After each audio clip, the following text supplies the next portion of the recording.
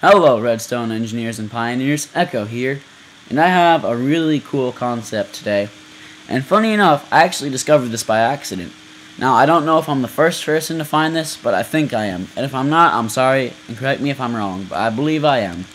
So the way this works is, basically, as you can probably guess from the title, it's an item elevator, or a lift, probably what I might call it, because lift sounds cooler.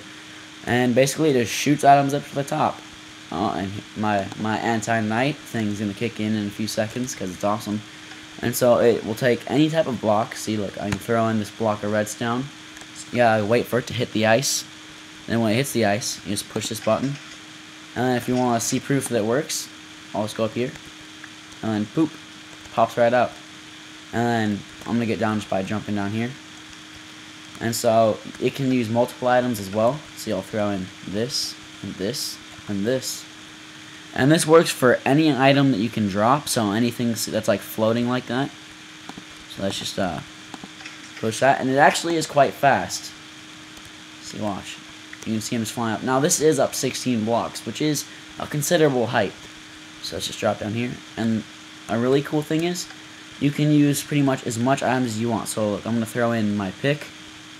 I'm gonna throw in my sword, block of redstone.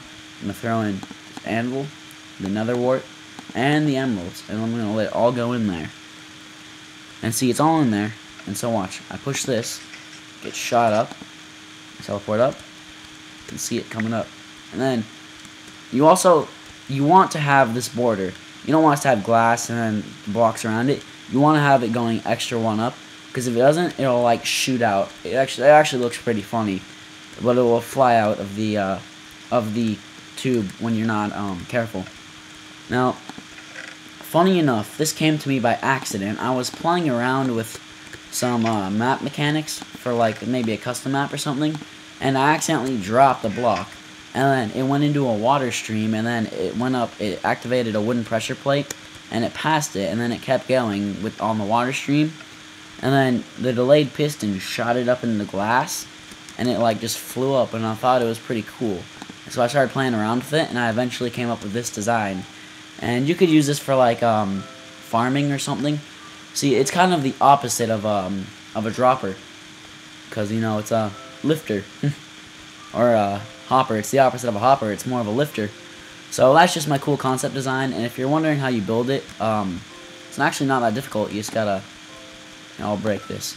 All this is it's just a delayed repeaters connected to sticky pistons. So we have a block, and then we have some ice, because ice makes things slide faster, and it's all connected to a button right here. And then I have a little teleport command over there connected to a command block. So let's just place these. Oops, that's not right. So let's just put these back, and then I can sign off. I don't know where this goes, so I'm gonna have to look over here. Nowhere apparently, so I'm magically getting this block out of thin air. So I'll just send that away.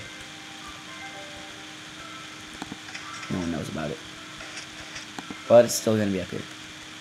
So, oh, oops.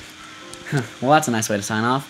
So, audience, have a great day and stay techie.